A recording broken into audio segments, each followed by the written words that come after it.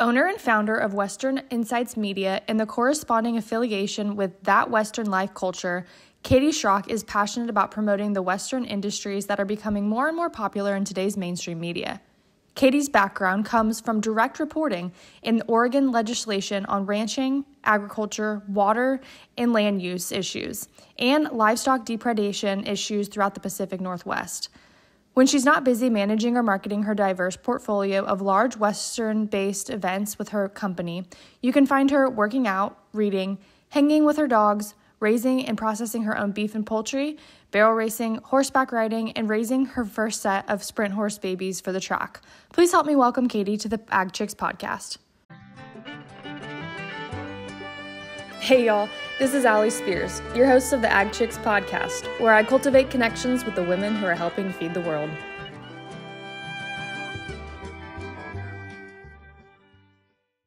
That is hilarious. I don't know.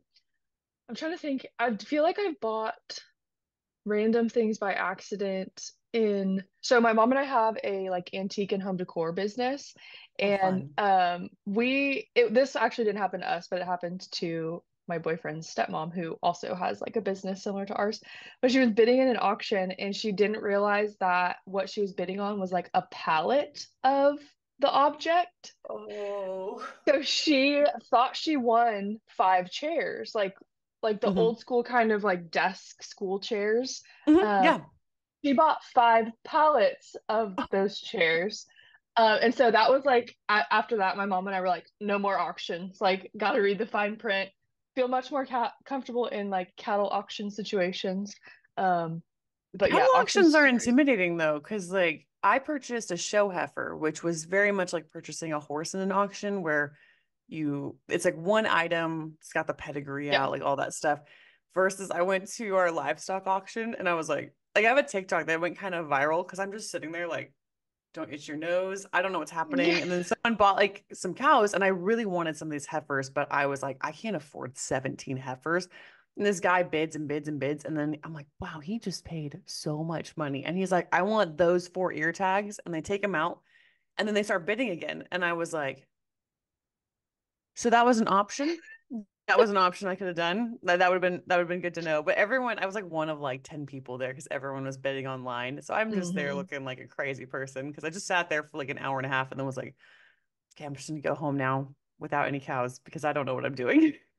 But in your defense, I feel like every auction is different too. So, depending on what kind of auction it is, obviously, but then if there's consigners involved, they can put the specs on, okay, the buyer's option of 5 or 10, the rest go back up. So, in your defense, very confusing. I will agree with you. Cattle auctions can be crazy. They can be crazy. Yeah, but same thing. We just went to a Highland auction actually in Wyoming a few months ago, which was really fun and interesting. Have never been to a Highland auction, but my mom was really wanted this heifer, and the guy kept looking at me, and I thought he thought I was bidding, and so I panicked because I was like, I'm not bidding. I'm not bidding on this heifer. And it was at a crazy amount, and then I look over, my mom's like this, and I'm like, oh my God, stop looking at her. Which she was bidding, but my first horse that I bought in an auction, it was during an ice storm. We live close to the auction yard here in Oregon. And so my sister and I went down there to look at some ponies. It was in February.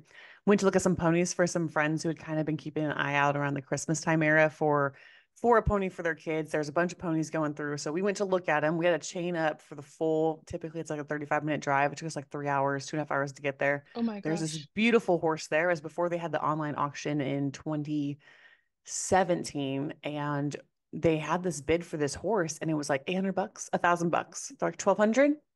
Would someone go 1,500? Going once, going twice. I had no number, no nothing. I just stood up and was like, me. Anyway, we ended up getting her. And that's my mare fortune for anyone who follows me on social media, who's the mother of Ariel, my 2-year-old. And it's about to foal, as of this recording, is about to foal any moment. So pretty excited. Well, that's exciting. Yeah, super exciting. Crazy auction stories. I feel like everyone has in the ag industry, pretty much everyone has a crazy auction story of some sort. But Katie, super excited to have you on today and get to know a little bit more about you and kind of all the crazy things that you have going on because I know you have a very full plate. So I just appreciate you taking some time to chat with me, kind of first off, and looking forward to spending the next couple, not couple minutes, but a few minutes with you and sharing with my audience kind of what makes you Katie, I guess.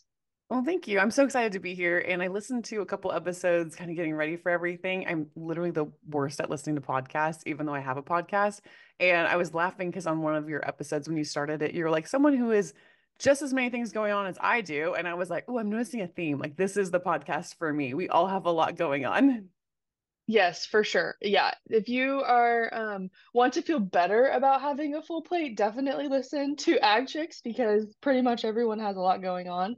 Um, and yeah, that makes me feel better because I feel like half the time my friends and family are like, "You're insane. You're adding what? Like you're doing what?" But People don't get it, especially if they're not from the ag world. I think in the ag world, we're so used to it because so much income has to come from off farm that we're so used to at least one or two people in a family household working outside the farm, as well as working on the farm, as well as trying to find other like forms of revenue. So I feel like it's just kind of like pre-built into you from the 4-H FFA eras to be that way. And maybe I'm wrong, but I know it's very few friends of mine that are that into like a bunch of different things when it comes to stuff that aren't ag. Like most of them are ag related, which I think is really interesting on like a behavioral economic side of things. no, super, super interesting, and I couldn't agree more. I think there's just like a inherent like characteristic that people in ag have of just like I gotta keep going, gotta kind of look for an angle here, look for an angle there of doing things. But speaking on kind of families on farms and all that, where did you grow up? I guess is my first question. And were was your family involved in agriculture or was that something that you kind of have evolved into? I actually come from a multi-generational farm of sorts, not in the way that Okay. like when people normally hear that, they think like, oh, we've been on the same plot of land, farming the same thing for generation after generation. What I mean is that everybody in my family has, in some capacity, been a farmer or rancher for 3 generations now on both sides. And so for me, I grew up in Corvallis, Oregon, which is home of Oregon State University. And my dad, while he hobby farms is what we call it. I mean, he does turn a small profit, but it's like to stay in tune to his roots actually as an entrepreneur in road construction. And then he also Okay. is a provider, a service provider for farmers. He is an aerial applicator, aka a crop duster. Oh, So my parents have a registered airport in their backyard and they fly out of it most of the spring, summer, fall, taking care of a lot of the hazelnuts, grass seed, etc., Christmas trees, everything up here in the Northwest that they can help with. So that's kind of like country adjacent on that. And I really enjoy it. And we've had like my grandpa on my dad's side had cattle. Grandpa on my mom's side had chickens and turkeys. And so you can kind of see that kind of skipped a generation is my joke because I'm not quite a third generation chicken farmer, but I'm pretty close to that, as well as cattle. awesome. And I think the crop duster industry, I guess, is for lack of a better term, which it is an industry or career path, is something that is not talked about enough, I feel like, in agriculture, but it's such a vital part of everything that goes on in terms of crops and kind of crop health and keeping diseases out and stuff. And also, crop dusters, I think they are insane because of how close they have to get to the ground without crashing, obviously. And how fast they go and just kind of all the different maneuvers that they do. That is a really like high level job to be involved in because it's they're so important and they do some crazy stuff in the air that I would not feel comfortable doing. Well, to put it in perspective for those of you listening who aren't super familiar, my dad used to be aerial acrobatus and like would go to the plane races and stuff. So that puts it a little bit in perspective. And I feel like crop dusters are the mainland version or like the lower 48th version of a bush pilot up in Alaska. Like they're going to be a little bit crazy. Like when I tell people like, oh, like my dad does like all this cool stuff and he's kind of an adrenaline junkie in that. He's also afraid of heights, so don't ask why he's a pilot, but he flies under power lines. Like that is how low to the ground they're going. So if you can picture that, it gets pretty exciting. But they have to be up to date on all the pesticides, insecticides. They work with the Department of Ag. And the reason that like crop dusting was a great option for him is he already had his pilot's license. He already was a farmer. He was already aware. He does road construction as well. So he built his airport that he has. So it's been pretty cool to see all of it come to fruition over the last 25 years or so. But with that being said, it gets really wet up here. So it's hard to get spray buggies out into fields. So that's why the aerial applicators are really good. Obviously, you can't spray if there's standing water, but it doesn't take much to sink a couple feet deep and get a buggy stuck in some mud up here. Yeah, for sure. And I know kind of where I'm from, similar, although California, you never know if it's going to be super wet or super dry. But when crop dusters would kind of come in the fields around us and our fields, that was kind of the similar problem is they needed to use crop dusters so that they could get in and out of the fields. But yeah, no, such a cool career and just kind of different aspect of the industry that people don't think about. So Yeah. growing up and all of that, did you know that you would want to be connected to ag as you got older or not so much? I think if you'd asked me, I would have said I wanted horses in my life in some capacity. I wanted cattle in my life in some capacity. And I knew that at a young age, even though I didn't get my first show steer until I was 14 or 15 years old. But I knew at like as young as 8, like my artwork of future home had like a dog house, the beef barn, the dairy barn, which I'm not doing dairy. You'll never convince me to do that one. But it was really interesting for me because my first passion was actually basketball. And with that, my mom actually talked to a sports psychologist because I was obsessive as a child. Like I watched the Coach K from Duke coaching video every single day after half day kindergarten. I would go outside and play for 4 hours straight. Like it was a problem. And so the psychologist was like, find something else that will like split her time in an off season. And that solution was horses, and quickly fell in love with a small miniature horse named Dude that I would drive everywhere. Got caught riding him one too many times. So when I was 8, we got our first full size horse, and the rest was kind of history. I learned a lot with those two horses. Loved them dearly. Lost them just a couple years ago. So super blessed to have a long career with them. But I ended up going to play college basketball. And what's really interesting is even then, like I never would have said, like, oh, I'm going to be a farmer. Oh, I'm going to be a rancher, which I still don't even claim that title now because it's just like my side passion. Yeah. But with that being said, I did reread my college basketball bio, and I talked a lot about connecting my fellow student athletes with local producers. That was a very important. Food is always an important thing for me. And with all of that, I remember even giving presentations to our entire student athlete body, introducing ranchers and how it is more economical for houses of football players to buy a half a beef than to go to the store and get it. And so we really started connecting farmers and ranchers really early, I guess you could say. Then about my sophomore, junior year of college, that is what became my passion as an agricultural business management major. And at the time I was minoring and then looked into doubling in new media communications, trying to make Mm. everything in my ag business classes new media focused. So if I did something in ag, I wouldn't want it media focused. It would annoy everybody. Then I'd flip over to my new media classes, which were not agricultural kids at all.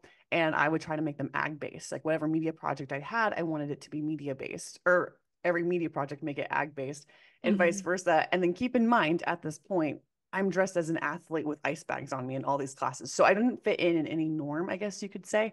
So that is one thing that I felt like I kind of got this great opportunity to build this Venn diagram of friend circles that were like tech people, media people, agricultural business management people, and then the athlete community as well, which just created this beautiful storm, I guess you could say. Yeah, no, it's always interesting to me to hear about kind of what people studied in college and like how that kind of led that to where they're at. Because sometimes it connects, sometimes it doesn't. But also hearing when people say like they didn't really know like kind of the direction they were headed in, but they can look back and see like, oh, I actually had it like in my Yeah. bio or whatever You could see it. before. Yeah. Yeah, before you even realize it, that stuff always kind of intrigues me because I feel like personally I can definitely relate to that. I feel like I was doing things early on for like connecting to consumers without even really realizing it. And so I was also ag business major, and so Yeah. I can relate to you on that. But I don't know if I would have been an ag business major, like looking back, if I would have known what I know now about where life would lead me. However, I am also a big proponent of you need to have some business knowledge. I think if you're going to be in the entrepreneurial space, it definitely helps. Not that you can't figure it out, but it definitely has helped to have some background in all of that stuff. And it's just applicable to kind of so many different things too. But so you went to college. had all of that stuff going on while being a student athlete. And then when you graduated, what was kind of the next step? Was that when you started your business, or kind of what were the steps that followed after that? Well, I actually suffered a bunch of injuries and I tore my right shoulder, ended up doing it twice. So Oh, right shoulder again. And then I got runner's IT band, which is basically your IT bands aren't long enough for your body. So I actually ended up in a wheelchair for a day, one day. That was the worst experience of my life. I couldn't get around. So I went back to crutches, which was still equally as awful, living in a college townhouse. And yeah, it scared me. Like I remember being like, I don't like I'm 22 years old and I have like when you're playing Division 1 college basketball, you're working out 6 hours a day plus 3 hours of film. Oh yeah, by the way, throwing class. So with yeah. that being said, like I was very much I had like identity issues, I guess you could say. But there is one thing you can do when you can't walk often, and that is ride a horse. And so for me to want to go do something or to move, I had founded a Northwest Pro Rodeo Association competition rodeo drill team. And so I just started really leaning into that and then riding more and really enjoying it. And so trying to finish up school, like my last year, I was working 110 hours a pay period at the hotel. And I worked everything from cooking on the line to like room inspecting to front desk to sales, like whatever I could do to get the hours, as most people know, trying to get the money to pay for school and to pay for rent and food. And that was a very humbling time. Like you learn a lot. And I remember, I always tell people this. I'm a big psychological person, like when it comes to understanding things. Like right now, I'm pretty obsessed with behavioral economics, but looking back at it, I remember I would just tell people, I'd be so cheerful. I would just be like, oh, like I worked from 6 a.m. to 2 p.m. I had a 2 hour break. I got called in for night shifts. So then I worked from 9 p.m. back to 6 a.m. Oh, yeah, I stayed later because that person didn't show up. And people were like, what is wrong with you? And I was like, every great story has this moment where you're just digging through the weeds and you're like, I'm like writing the story right now. And I was just so excited. And just like that, like enthusiasm and optimism, I think is really what's carried me through a lot. But in the process of that, my last year of basketball, uh, going into, or that first year not playing basketball. My older sister Nicole was the 2013 Miss Rodeo Oregon, and coolest kid on the block. She was featured in Cosmo magazine as the runway model who rides horses, and it was just a really exciting time because this Cosmo reporter named Kelly and her photographer Gabby kind of followed the whole family around. That was my first real segue into mainstream, like national media, I guess you could say. Hmm. And so with that, I came back from the Miss Rodeo America pageant after my sister competed, which I tell everybody that I almost vomited and passed out during the crowning because it was the most stressful thing. I was like, I can handle Stanford women's basketball. I can't handle crowning at Miss Rodeo America. This is the worst thing ever. And I came back and my professor of propaganda, actually, propaganda communications, Dr. Iltis, who just passed away a couple years ago, he sat me down because I was going to take my final later because I wanted to go to the Miss Rodeo America pageant and he had been gracious enough to let me do that. And he had actually been the mentor for the only Miss Rodeo America to hold the crown from Oregon, which was from 2012. And he was like, why don't you be a Miss Rodeo Oregon? And I kind of looked at him like he was crazy. And I was like, because I can ride and I can talk. And he was like, I know, but like, think how cool this could be. And that's nothing against rodeo queens. I was just the biggest hater of rodeo Hmm. queens. I still have some questions about things. But with his prompting, he actually just voided my whole final. He said, I'll give you the grades you got now. We went to the whiteboard and we write all these things. He's like, what do you want to do in your life? And I was like, I don't know. And it's like the first time someone really sat down. We covered this whiteboard and I still have whiteboards all over my house. You can't see them, they're off screen, but we went through this whole process and he had me circle things of like, what would be helped if I was Miss Rodeo Oregon? What would never happen if I was Miss Rodeo Oregon? And what would be delayed? And there was nothing that was crossed off the list if I did it. But one thing that was super lucrative on there was the scholarship opportunities. Hmm. And so I always joke that on a whim, but it wasn't a whim. I'd helped my sister study for 4 or 5 different rodeo titles and other people as well for the last like 6 or 7 years. And basically just went for it. And I became the first Miss Rodeo Oregon to ever win the title without holding a previous title. And that was for over 30 years. And my sister and I became the first Wow. sisters to both hold the title. So won the title of Miss Rodeo Oregon. So that's kind of how the end kind of shook out there. I was really blessed because I got to work with the local Wilco co-op store here. It's like a retail farm store. I got to work in their retail department seasonally. I had worked for them as an internship in the media department when I was in college. So they helped out with kind of offset of costs as being Miss Rodeo Oregon. And then I got offered a job in March of my Miss Rodeo Oregon year. And to keep in mind, most state rodeo queens don't hold a job. So for me, I had done it to get a job and I was like, I want to be a communications person. Well, by March, I got a call to go to the Capitol and became the communications director and events management coordinator for the Oregon Cattlemen's Association, which at the time was the 5-time reigning agricultural commodity of the year for the state of Oregon. And the next thing you know, I'm spending 4 days a week in the Capitol, like lobbying, writing magazines, like editing things, doing all this content. And then boom, Friday, Saturday, Sunday, I'm in big hair, a hat, a crown, on a horse at a rodeo.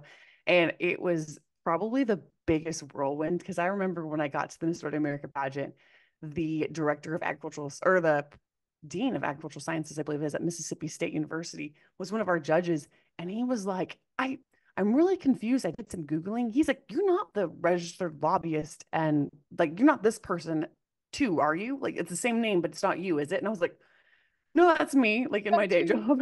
So that's kind of the transition that I went there. And I feel like I kind of came out of a cannonball and I was just along for the ride and doing the best that I could to network with everyone I can meet, learn as much as possible. I mean, I slept in my office because it was a 45-minute commute one way. I would sleep in my office more nights than not because I couldn't even make it back home in time to turn around to come right back to be there for a 6 a.m. meeting. So you just kind of grind it out, right in the story. Yeah, and I think that's another thing kind of, first of all, that's incredible. That's an incredible kind of founding story, I guess you could say, for everything that you have done and are currently doing. But I think going back to our conversation about kind of that just like grind mentality, I think obviously I have a belief that that does come from being involved in agriculture and seeing people around us involved in agriculture and kind of have to have that grinding mentality. But I also think it's something that's really rare, just in kind of like our generation. But I will say, I think women in our generation who have that connection to agriculture are, I don't, this is maybe like a cheesy way to say it, but like they're unstoppable because they have that ability to just like put their head down and do it. And like we mentioned earlier, a lot of people do not understand that or they don't see the end goal like we do, but we're just like, hey, I have a goal I'm trying to meet and I just got to do everything possible to get to that point. And so it always makes me feel better when I hear other stories like that because somebody else gets it and really at the end of the day, we only have each other to kind of lean on in terms of our insanity or sanity, I guess you could say either way.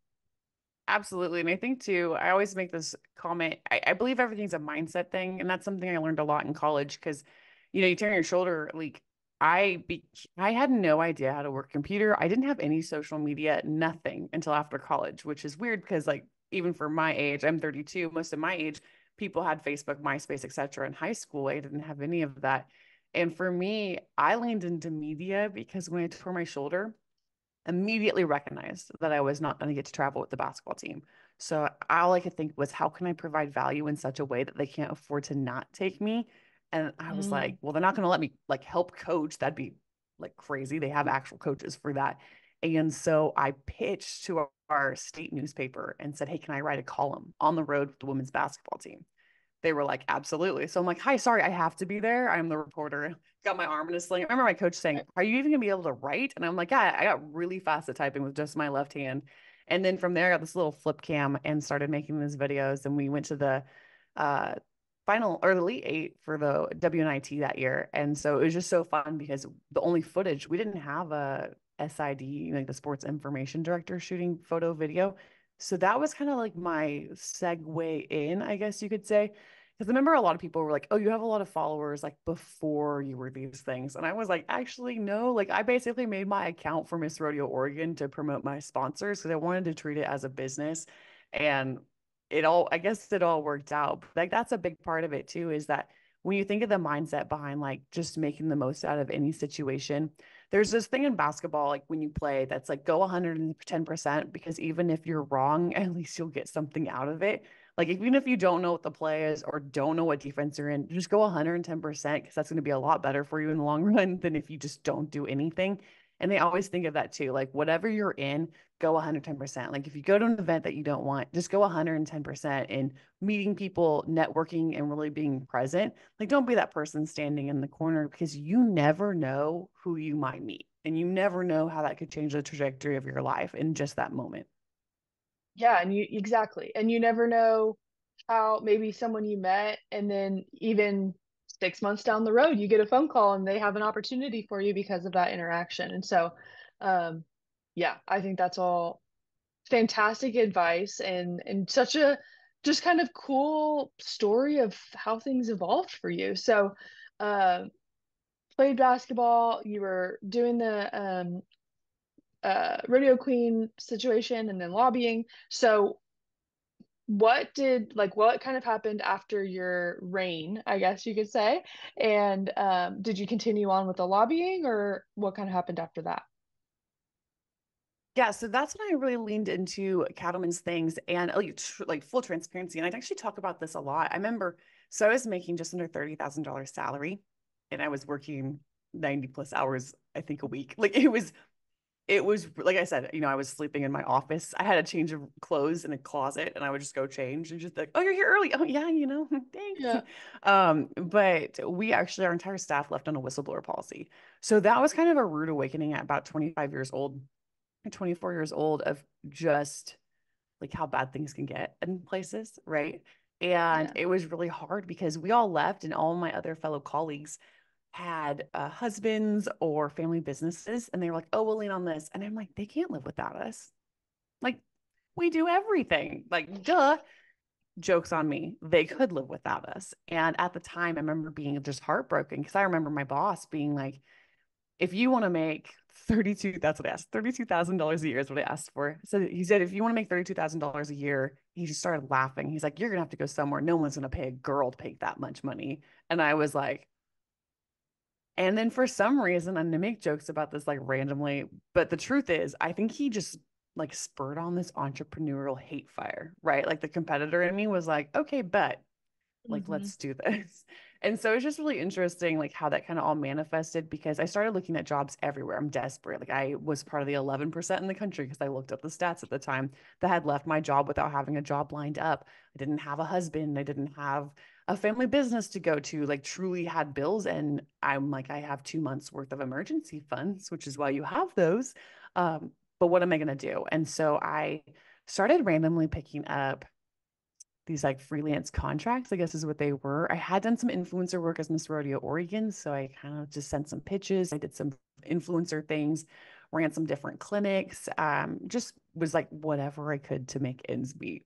And my family was great. I moved back home during this time. My family was great letting me do that. And then eventually, after about 4 months, I looked at it and went, I just matched my old salary. Maybe I should just do this.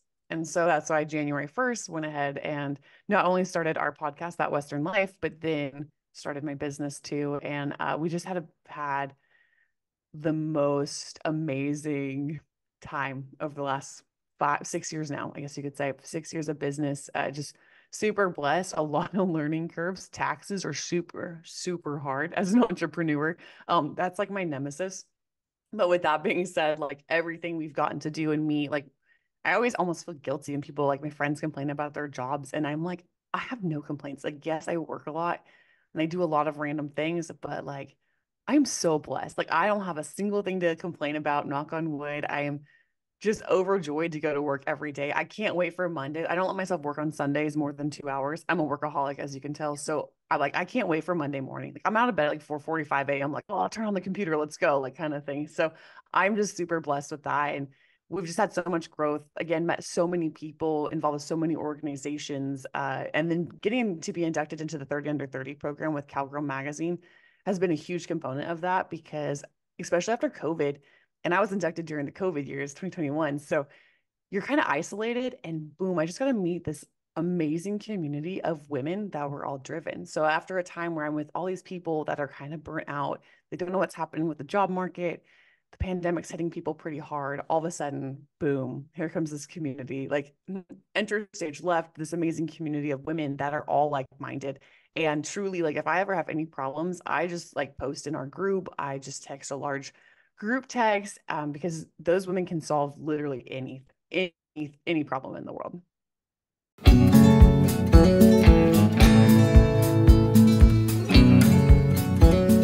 By ranchers for ranchers. Together, let's make ranching easier.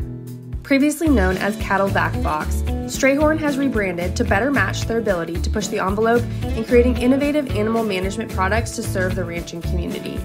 Strayhorn is rooted in tradition and ranching legacy, but they believe in the opportunity of looking at things with a new perspective to drive the industry forward.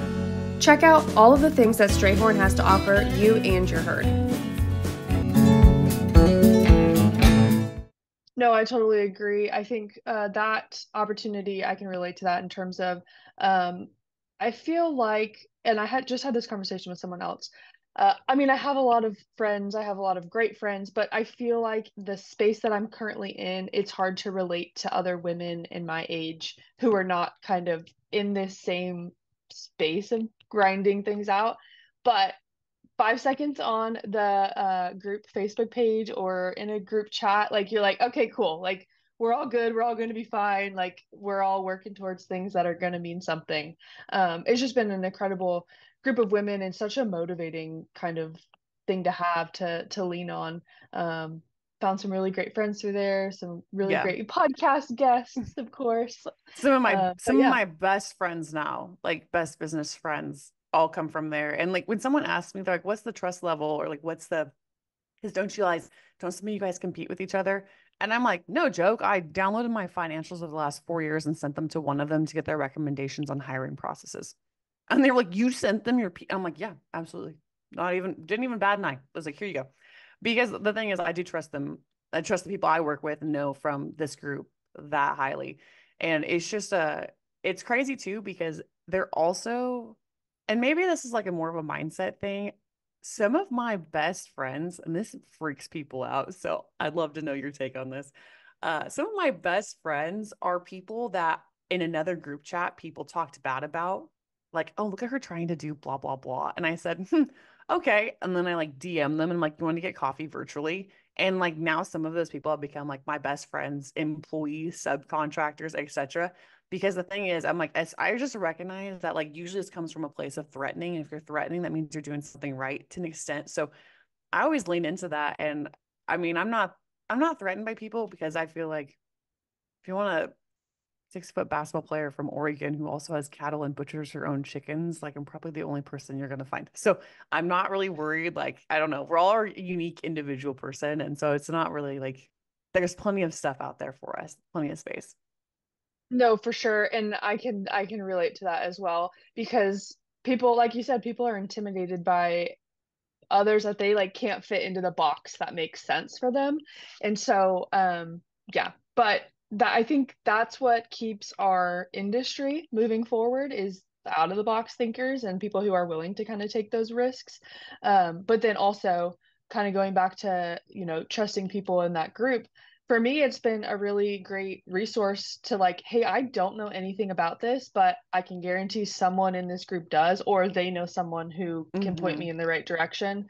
And that's been another kind of great source of guidance, I guess. And when I'm feeling like I'm in the trenches sometimes.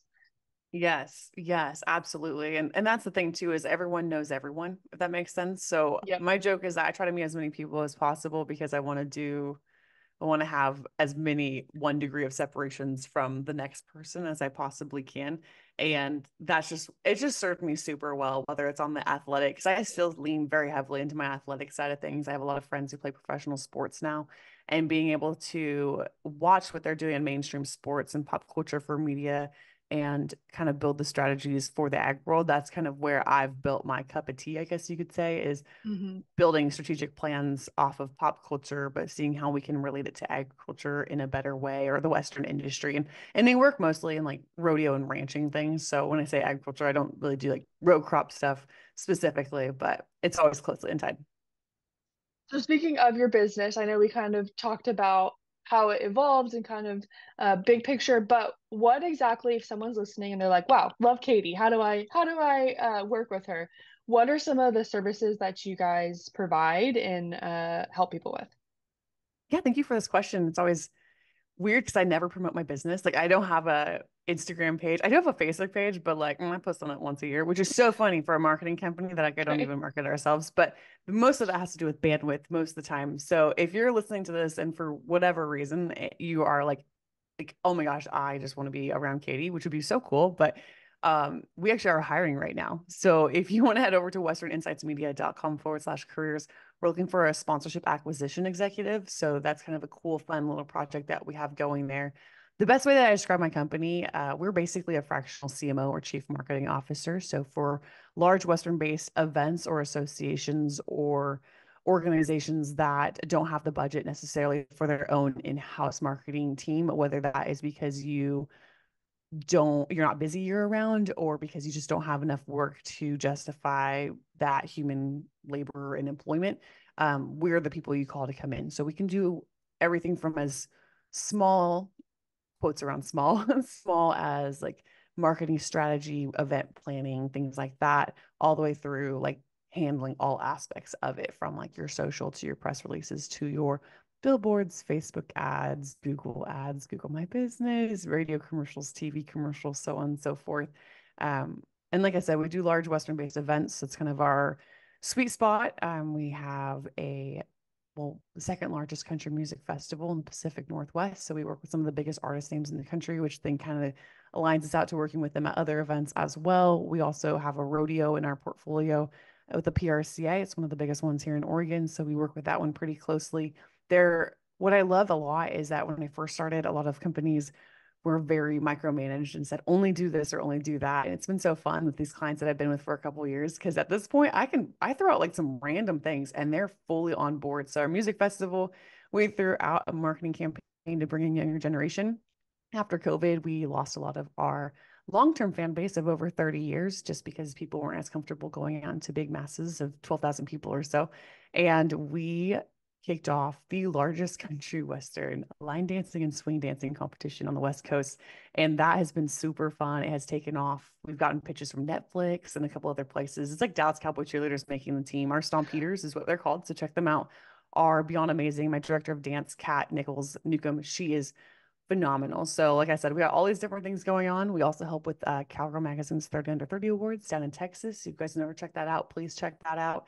And we also do a bunch of other like one-off events, from barbecue competitions to brew fest, a lot of country music, county fairs, you name it. It's been super fun. And then kind of how we keep ourselves up to date with today's news and information. We have the That Western Life community, which is our podcasting educational arm, I guess you could say. And then, well, I guess shouldn't until I say educational. We also have the Digital Ag Academy, which is online courses as well. So we do have like a rodeo queen course that we do with Kate Cox, and we have I'm doing a specific one this year. So if you're a rodeo queen listening to this, I'm actually going to dump a course out that is everything I wish I would have known sponsorship and marketing when I was a rodeo queen. And just from what I've done on the rodeo side, now from administration, it's like how you can put all of that together into being like pretty much the ultimate powerhouse. So that'll be coming out as well.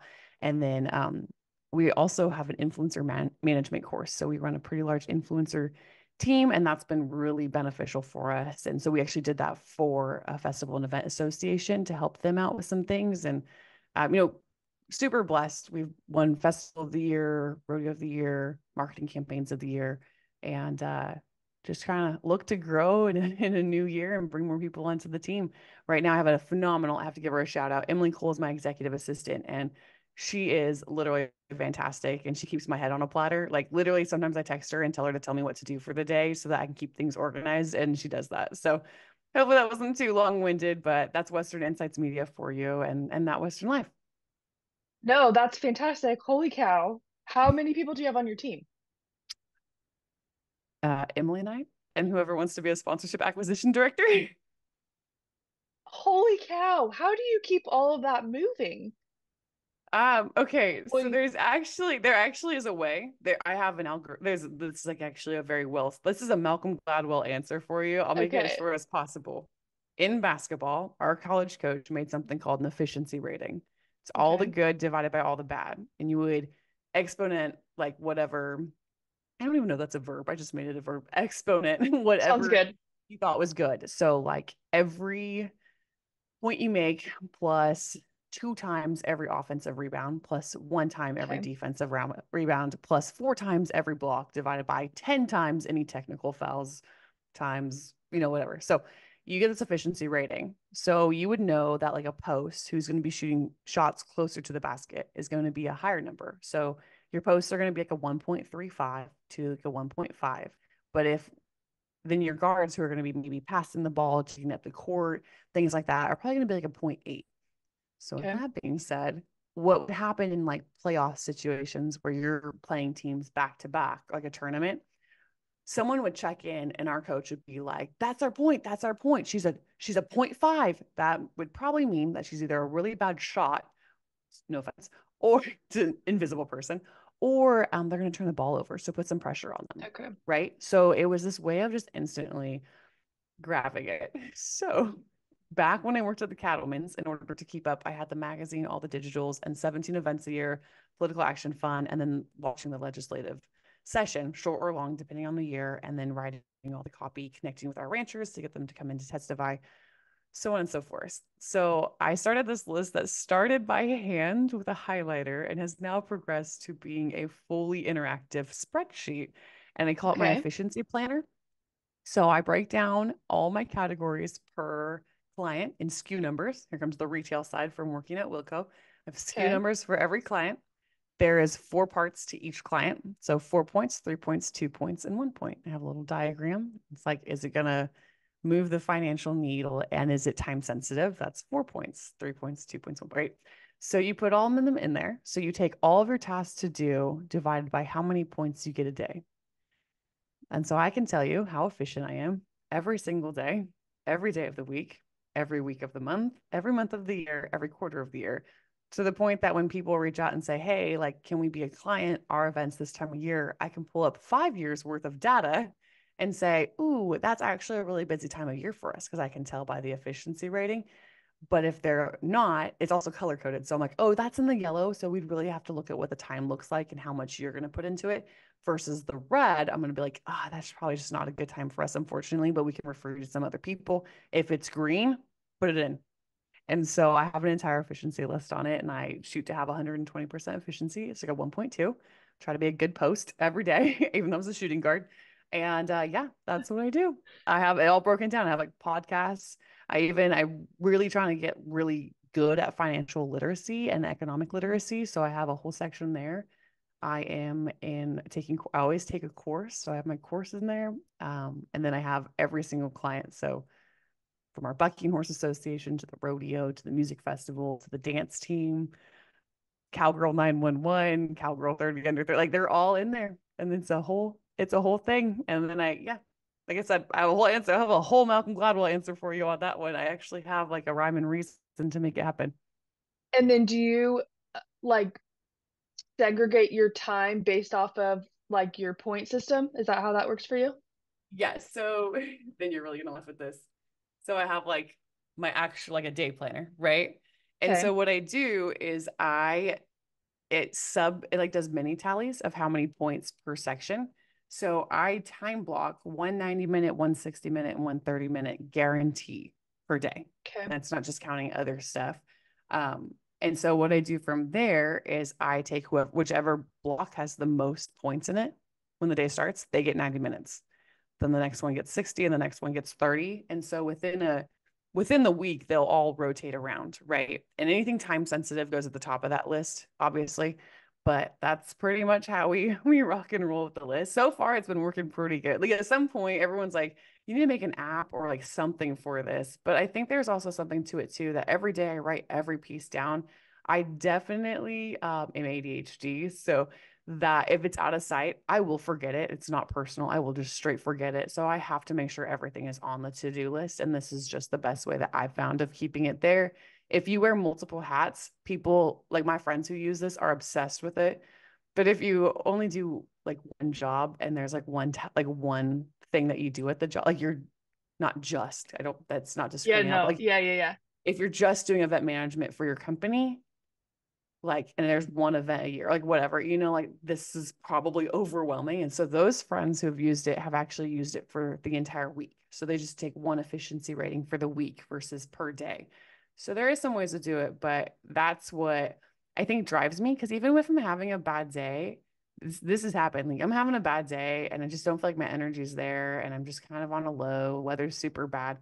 I will go through that list and be like, okay, I need 20 more points. So let's find 5 4-pointers and let's just get this done. So, and I also do this thing on Fridays. I gamify everything. So like on Fridays, I start the day out with like a 60-minute like power hour, I guess you could say, Yeah. which is I do as many of the little things as I possibly can, just like shoot them off the list on a Friday. And so I'm like, and then I get my protein coffee and I'm very happy. Okay, I'm gonna need you to. I got to get that You spreadsheet want a somehow. copy? Yes, I'll send it to you. that is, first of all, very straightforward. It makes so much sense.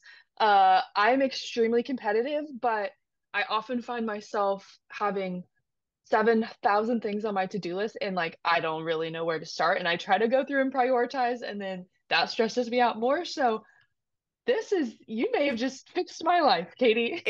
It definitely helps. And it's so funny too, because I always make this joke because we're doing this history series on our podcast. And it's like the echoes of rodeo, which are like the different cultures that make up rodeo. And Oh, very every cool. single culture so far that we've read has been like, they invented rodeo. And I'm like, I wrote down, I was like, hey, did we all invent rodeo at the same time? So therefore we all try to take claims to it. And so it fits this spreadsheet and this efficiency list though, because I came up with those 4 components to be able to determine what color to highlight that little item. And after I did it, then I realized that like years later, that President Hoover or Eisenhower maybe has like the 4-point checklist for to-do lists. And I was like, it's like the same thing. And I was like, I really thought I was on to something. You brought it back. You brought it Yeah, back. oh, I don't know. Oh, that's funny. And yeah, I really think you just changed my life there. So, After this podcast, wow. I'll show you. I'll show it to you. Okay, sounds good. Sounds good. Um, but okay, so wow, I feel out of breath because you have so much going on, but I I can relate to it as well. Um, and and you are doing such a fantastic job. I mean, everyone that I know, also, you know everybody. Everyone's like, I "Oh, try to. do you know Katie? Do you know Katie?" And I'm like, "I do, but we've never actually spoken." So, everyone I'm who's listening, excited. this is our first virtual yet speaking interaction, I guess you could say. Yeah. But you know everyone, so you're doing something right for sure, and you have a great reputation in the industry. I think your work probably is speaking for itself, and not only upholding the Western tradition, but also coming up with creative ways to highlight things and be innovative and continue to grow the space that you're in. So I want to commend you on all of that. Also, if anyone's listening and the open position sounds like a good fit, definitely reach out to Katie. But is there anything else you feel like you would like people to know in terms of what you've got going on or any exciting things coming up that you want to share? Well, I was going to say one thing. I actually don't talk about this that often, but it just popped in my head. My pageant training is like if it pops into your head, it kind of comes into your head for a reason. But I feel like someone might listen to this, like thinking back to everything we said and been like, oh, well, you were predestined for this, all this stuff. But I do want to remind you, like, I didn't grow up on a farm, right? Like my dad was farming adjacent and we didn't have production herd of anything. And I never knew where I fit in. Like, I remember being at cattlemen's and they said, do you own cows? And I was like, oh, you're not supposed to ask people that. And they're like, so you don't know what you're doing. And I was like, Yeah. I showed cows and oh, okay. So fluffy ones, and you're always going to face that, I think, in no matter what industry you're going to be into. And when I was younger, trying to push into like places that the average age was much older than me, it was super hard. And like something I never talk about is that when I was a rodeo queen, my favorite rodeo, the rodeo I'd been to every year for 14 years, sent me a letter and told me not to come because I wasn't a real cowgirl and that I was the worst representative of the Western way of life they'd ever seen. Right. So I remember I was sad, obviously, but I wasn't super offended by that because I was like, they're promoting the West in the best that they could. And some of the reasons that they didn't like it was that I didn't wear a leather dress. I wore a fabric dress and that I rode side saddle in a parade, which they didn't like. And I used social media. That was a big one. I can't believe you use social media. And so I just want you guys to know, like, don't like listen to all of this and for whatever reason feel intimidated. I feel kind of weird even saying that. Like, I hope you're inspired and I hope you know that like don't let people, like I said, maybe it's the entrepreneurial hate fire because how fun is it to say like, oh, I'm a 30 under 30 in the cowgirl industry. You know, I've won these awards. I speak at these events, but yet 7 years ago, the people I looked up to told me I was a joke, Hmm. right? Yep. Yeah, I think that is such empowering advice and kind of such I know I've said motivating like 10,000 times in this episode, but I think it's such a motivating piece for people listening who want to get involved but don't know how. Or I mean, I can relate to that from the aspect of I grew up showing cattle, showing livestock. We did have a production herd, but even now I'm not living on my family's operation, so it's that different facet of I have 6 cows, but yeah, I'm involved in all these different industry things, and people are kind of like, but you have 6 cows, and I'm like, yes, but that's not like I'm here and I want to be a part of this. And so it's kind of that, I guess, internal turmoil of Hmm. knowing that you have a place in whatever you want to be doing, but then also kind of navigating the outer perspectives of what's really going on. So I think you said that perfectly in how you've let it kind of guide you to where you're at. And you can always make that decision of like, well, do you want to? Like, I remember like carrying my shoulder my first day back. I shot my first shot in the gym by myself. And I was like, if this goes in, I'm going to play basketball. Cause they were like, hey, this is an okay time to just quit because like you got full shoulder reconstruction like that. Like, it's a totally fine Yeah. thing. And it's just really, I don't know, it's just a little bit eye opening. Cause the thing too is like, I saved money for what, 4 years, bought 3 heifers. And in 3 years, those 3 heifers are now 15 cows. Hmm. And, you know, like it just really can change fast. And oh my gosh, I bought 2 horses in auctions and now I have 3 horse, or I'm gonna have 4 horses here soon. And I have them going off to the racetrack to be racehorses because I'm like, why not be that person too? I genuinely literally chase my dreams. And I remember like someone made a joke at me. I think it was actually meant to be an insult that was like, Katie just bets on herself and it's just so funny. And I was like, yeah, walked onto a basketball team, got a full ride, became Miss Rodeo Oregon. Like, why not? Like, why not Yeah. bet on yourself? And the other thing too is there's a lot of great entrepreneurs out there. So if you yourself are not super confident in being an entrepreneur, like I've actually started building like my team with my executive assistant and another subcontractor of people who are pretty like-minded, but for just whatever reason, they're like, I don't want to go start something new. But having them buy into the culture has been so fun. And I know they enjoy it. Like they love getting to go to all the events. Hope so. I'm gonna like text me after this and be like, no, no, I'm just kidding. But they, you know, like having this great energy and the fact that we can pivot. Like if something isn't fulfilling us, we can just change or add something new and go from there, which is how like some of our digital courses or some of our clients even came on was that we were like, we want to do something at the NFR. So if you guys are at the NFR and come to the Benny Bucking Horse sale, we work with the United Bucking Horse Association. So we'll be doing the sale there. So there's always something fun you can add in and do. Well, Katie, I love it. And I've loved getting to chat with you and kind of learn more about all the stuff you have going on. If someone is wanting to connect with you after this, what is a good way for them to do so? Well, first and foremost, thank you so much for having me on the show. Like I said, I warned her before. I was like, I'm going to be so long-winded, so just like pat your head and tell me. But she never gave me the, you know, the silent, No. like the music never started playing. So guess we didn't do too bad, but I will give a plug for you guys. If you guys haven't done so yet and you're listening to this, make sure you follow them on social media, Ag Chicks, and then also jump on wherever you listen to podcasts and leave them a podcast review. You guys have no idea how much that actually helps podcasts out there. So please jump in and do that. And then if you want to connect with me, my handle on everything, including like the domain for like my personal website is KTSCHR0CK. If you cannot guess what my basketball number is, well, it's right there for you. And you can follow my podcast at That Western Life. And like I said, we don't really have a Western Insights Media social presence outside of LinkedIn. We do have a Facebook page, but we do have the website. So feel free to check out the website. And as always, I know I'm a little bit busy, but I love working with the next generation. So if you guys have any questions or anything like that, shoot me a DM. If there's a bunch of people who are interested, maybe we can set up a group Zoom call and get some of my friends to jump on, and we can answer some of those questions for you. Well, first of all, thank you for giving me a shout out. And Katie is so right. Reviews do help with whatever podcast you're listening to. It really does help. So uh, it's a great, easy, free way to support whatever shows that you like. But please reach out to Katie if you have any questions. She is a fantastic resource. And I just want to congratulate you on all of the amazing things that you have going on. And I can't wait to see you continue to bet on yourself, and I'm saying it in a compliment, not an insult. I love it. Well, thank you so much. Thank you. Thanks so much for tuning into this episode of Ag Chicks. Don't forget to follow along on social media at Ag Chicks for more agricultural related content, and also be sure to check out your favorite podcast gear from www.agchicks.net. We'll see you next time.